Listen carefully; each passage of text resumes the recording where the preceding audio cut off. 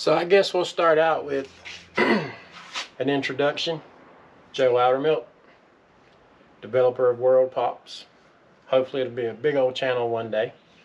But we have taken on some different projects around here and trying to have a little bit of fun. Last weekend at Indian Mountain, we broke the drive shaft at the Coliseum, and I told myself, well, I ain't gonna fix it, I'm gonna get somebody else to do it. Well, I came to my senses and says, you know what? Nobody on YouTube has the 2022 Pro XP 4-seater drive shaft change. So I figured, hey, I've learned enough off YouTube. I might as well show some people how I did it. So here we go. Like I said, 2022 model XP Pro, or Pro XP. Front universal joint is what's broken, and we are getting ready to figure out how to get this thing out of here. So first thing, we're going to start with the belt cover and get that out of the way, and shortly after that we'll go to the inside. The front's already disconnected, so not a big deal there, and we're going to see if we can't finagle this thing out of here. So that is that. We're going to get started. First things first, we will look right down here and we see the cover, and that is what has to come off first. So we're going to start with the old screwdriver. Try and get this tube off. It always comes undone real easy, but it never goes on real easy. If somebody's got a secret to that, let me know, because I always just use a jack and push it up on there. But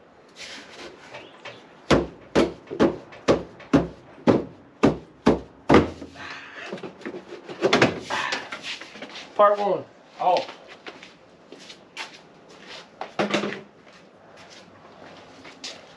Secondly, we are going to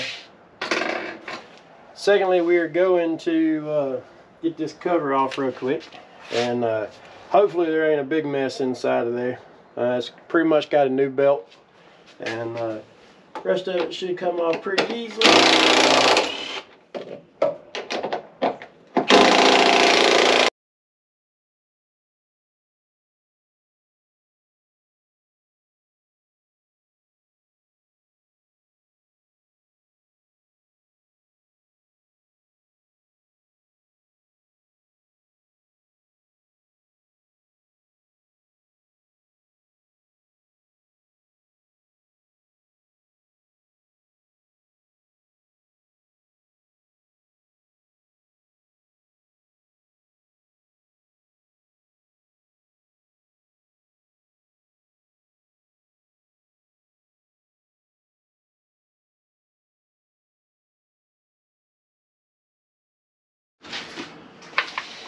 So that was actually the first time that I've had this cover off since the new springs was put on.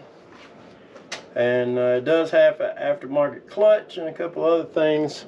So I guess that's why it was a little difficult to get off. But there she is. She's off.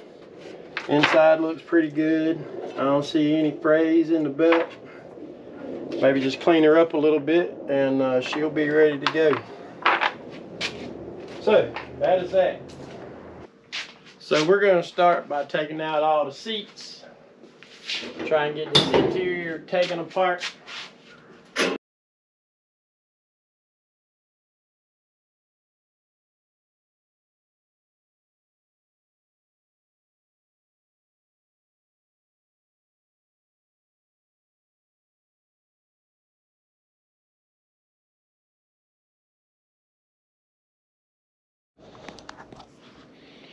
Alright, now we got a little light on this subject. We are attempting to get all the way down there, wherever that is. So first things first, we're going to see if we can't get the rear tunnel out. I'm gonna have to figure out how to get that done. Shouldn't be too terribly difficult. A couple of screws.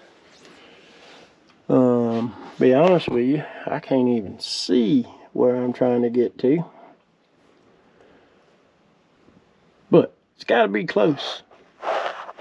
I don't see no drive shaft yet. So we're going to take another pause and we'll be back shortly.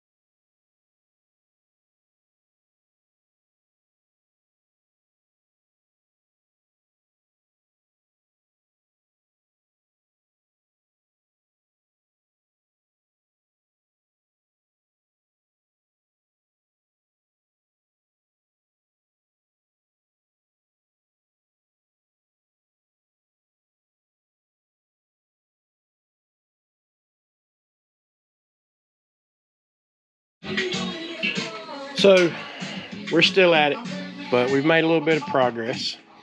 We are trying to get that light out of y'all's eyes. We've got the interior torn apart.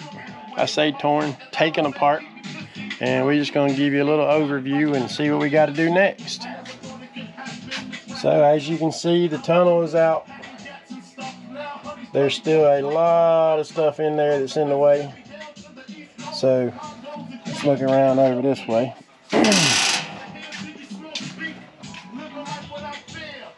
Down there you can actually see the drive shaft, but there ain't no getting to it.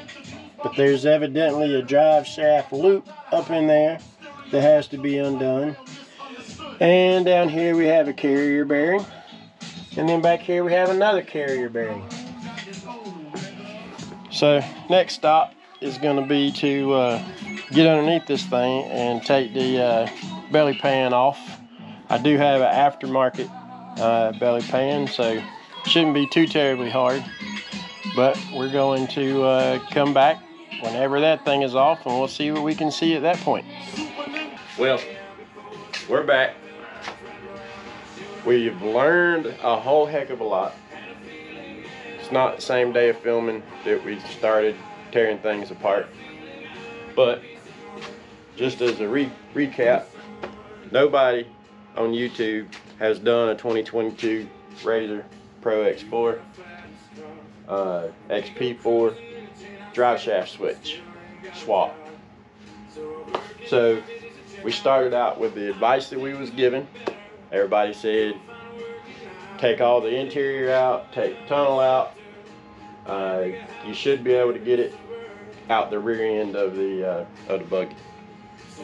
Not true, but we did tear everything out of the middle and inside, and if we could move it, we moved it.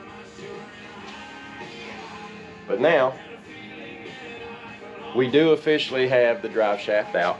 We're about to change all the universal joints and bearings while we're in there.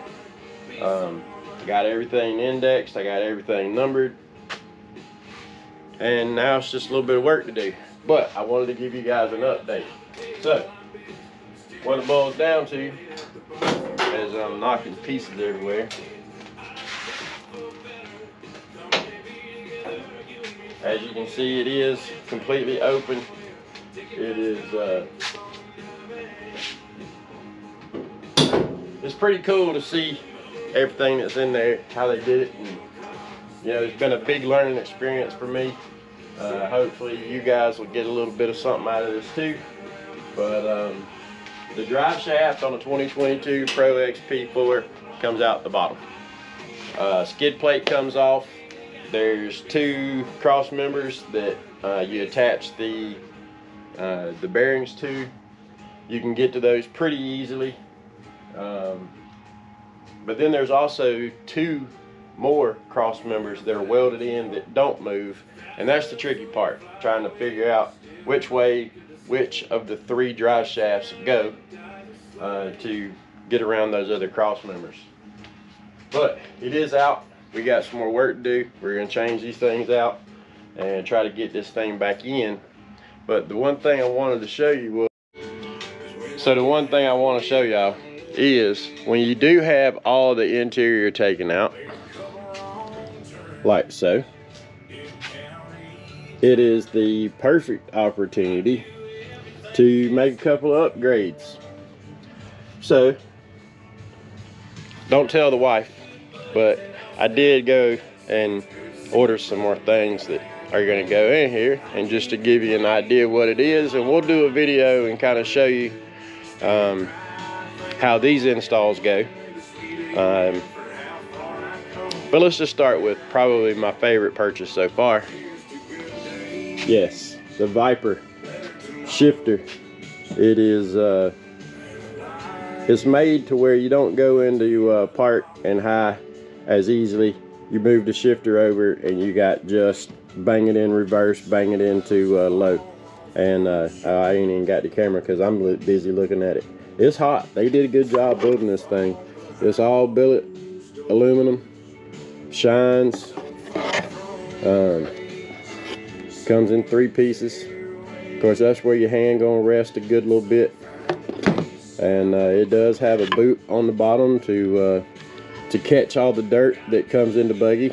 So that ought to be a fun little thing to try and figure out the best way to keep clean, if there's a such thing as keeping clean. But that's gonna go in. What else? Oh, while it's out, we went ahead and got the M1 GMRS in-cab walkie-talkie radio, and we're going to mount it on the inside of the console.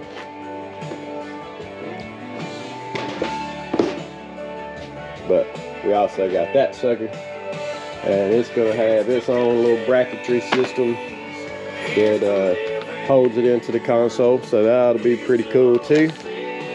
And we did get the in-cab speaker so you can hear what's going on with your partners, because you know you can't go by yourself. You got to have all your partners, and if they in their own buggy, you can't talk to them.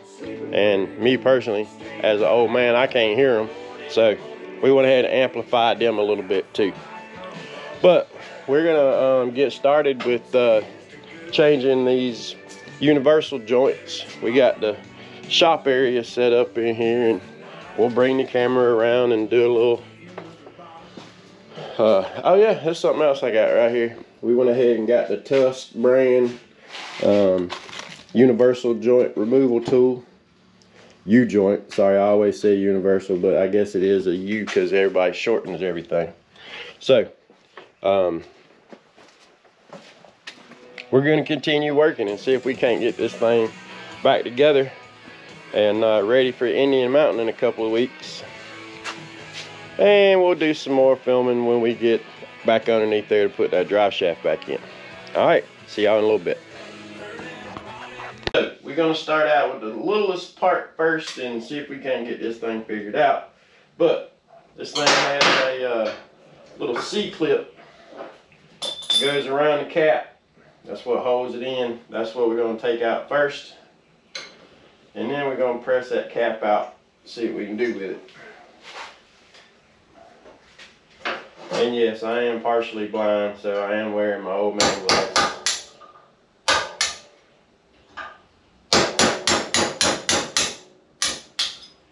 Just like so.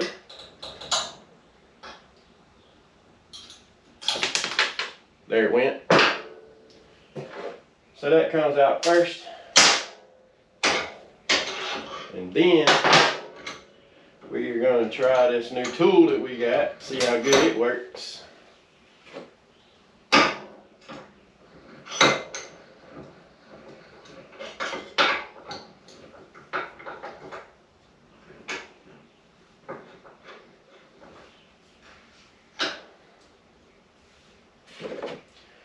So evidently you want the cap to have a bottom, so that gives it somewhere to press into. But I really don't think we're going to need that right now. I think we'll just go ahead and start with the big one, which is there. 22 millimeter, what is this one? 27 millimeter, so this ain't the big one. This is the middle one. Big one goes in like so. Piece comes in like so.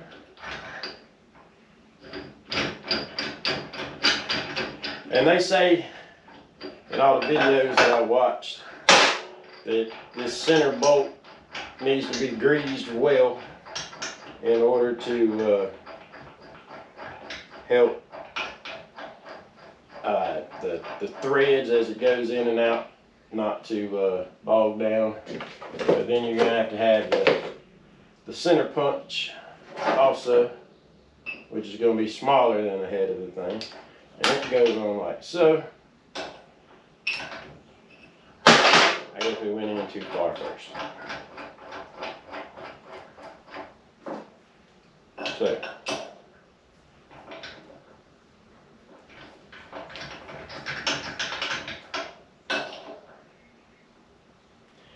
it goes in like so. And then we're going to tension that up a little bit. So loose.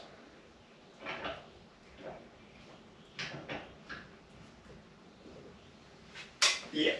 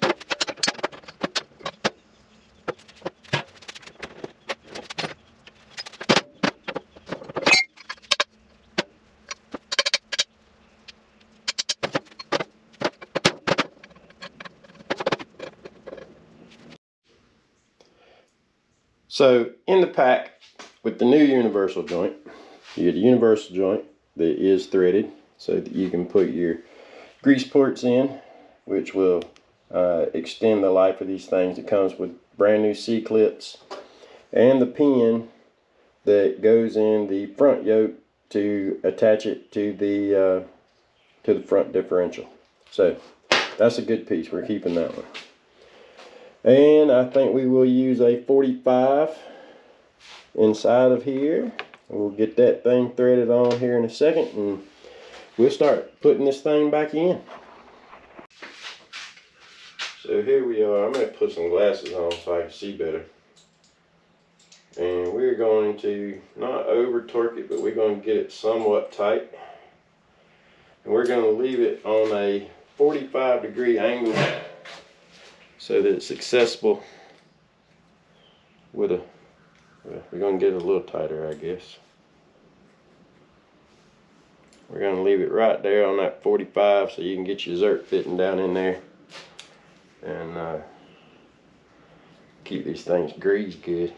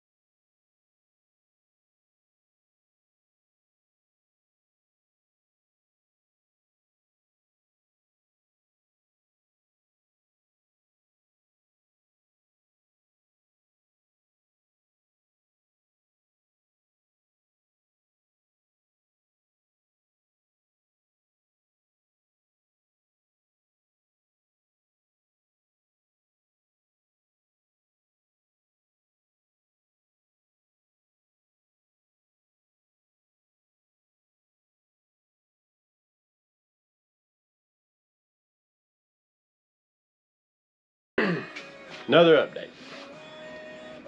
Fourth change of clothes means I'm on the 4th day. There have been some findings in the process of redoing the universal joints. We did find out that the front yoke and the first drive shaft was bent.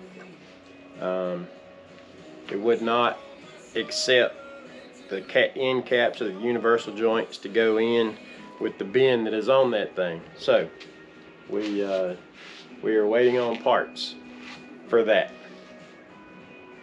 In the process of doing some other stuff, I told y'all we would put the shifter in maybe on another video.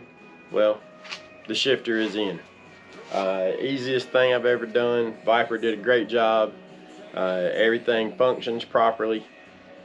One clip, one nut, take the cable off, take the bushings out, put that one in place with the original equipment that was for the original shifter, and it goes in. It took less than 10 minutes to actually do, but it looks pretty good.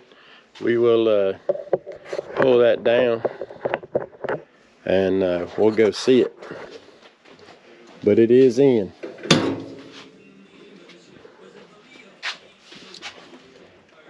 I guess we need some light on the subject. So it's in. Functions properly. I ain't gonna change the shifter too much because the console ain't all the way back in, but it is it's a pretty slick deal. I enjoyed doing that 10 minutes worth of work, although this drive shaft, I ain't liking that one too much. That's it for about now. We gonna get the radio installed, get the speaker in, and when parts finally get here, we'll get them back in, and them drive shafts, that is, we'll get them back in, and that's gonna be all she wrote. YouTube peoples, parts are in. We got the new drive shaft finally after a week of waiting. And after the last 45 minutes of not remembering where I put the second drive shaft, we did find it. I have some help today. I want everybody to meet Finley. Finley Quinn, say hello. Where are you? I'm over here. There you are. What are we doing today? Fixing the thing. The razor. The buggy. I just call it a buggy because that makes it easier. But I have been under, and I told y'all I was going to tell you or show you how the drive shaft goes in on this particular buggy that I've said a million times. It's a 2022 Pro XP4. I did go ahead and pre-install them a little bit. Let me get y'all out of the light again. But we're going to crawl under there and I'll show you all the different obstacles that are in the way. Alright, be right back. Watch out, babe. Here we go.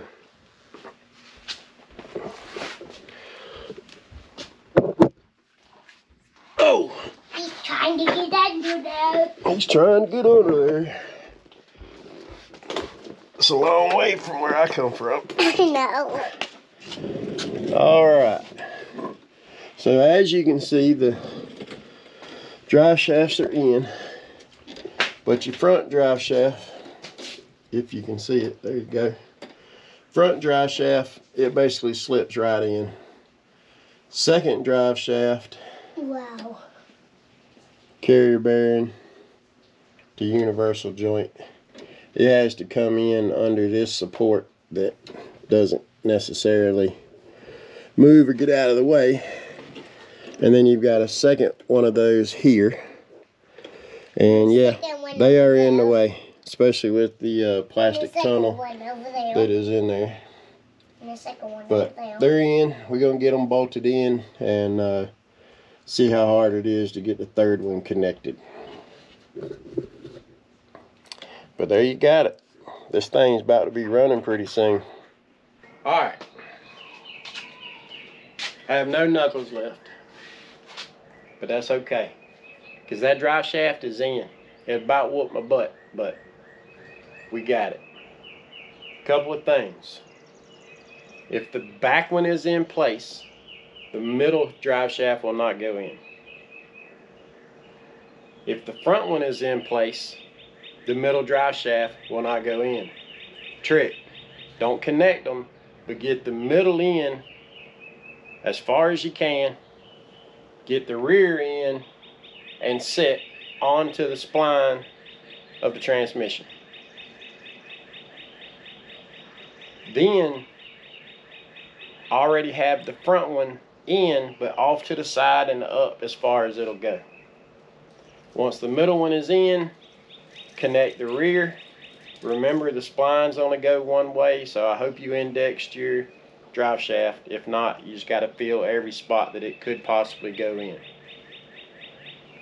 So, rear on, the middle's already in place or close to, movable from the front to the rear. Connect the rear, bring the front all the way back to the middle, and that's going to give you about this much room with everything moved all the way to the back to get the front on. The pin that holds the front universal joint, or holds the front yoke onto the differential, I wound up having to make tools to get the new pin in there. It did not want to go, but it's in. Grease it. Grease is your friend. And let me just say this. When you're trying to get the middle drive shaft in, that inner plastic that runs across the top of the drive shaft, don't be afraid to cut it. There's no purpose for it. There's no structure to it. Get it out of your way, or your hands will look like mine. That is for sure. But short of getting the belly pan back on, this drive shaft job is done. So hopefully this was good information for you guys. I know that I'm glad I didn't video me trying to get the drive shaft in there, because I put it in and took it out all 3 pieces probably 5 or 6 times trying to find the right sequence. So listen to the sequence that I just told you. We'll go over it again. The rear drive shaft, it comes in through the, it does have to come off from the belt. And the difficult part that took me forever to figure out is that ear right here. If your drive shaft is on this side, it will not go underneath that ear.